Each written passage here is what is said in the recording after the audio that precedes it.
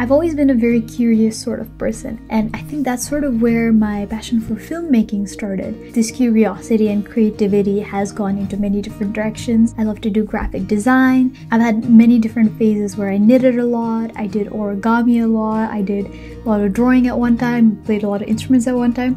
It's always been changing and fluctuating in terms of what I'm interested in. Over these past few years in high school, I've tried to cultivate my skills in filmmaking further. In 9th grade, I made a video about global wealth inequality through animation. In 10th grade, I made a video about the importance of sleep among teenagers in America. I've started on my biggest project yet, along with my family, called Project Gopalayo. This project seeks to archive and further the works of my grandfather Gopal Yonjan, who was quite a prolific musician in Nepal. Through this project, I've created a music video last year in Nepal. We are also doing another music video this year, which is what I have here in my editing timeline, and I hope to continue making projects down along the line which can bring different perspectives and narratives and unite communities across the world.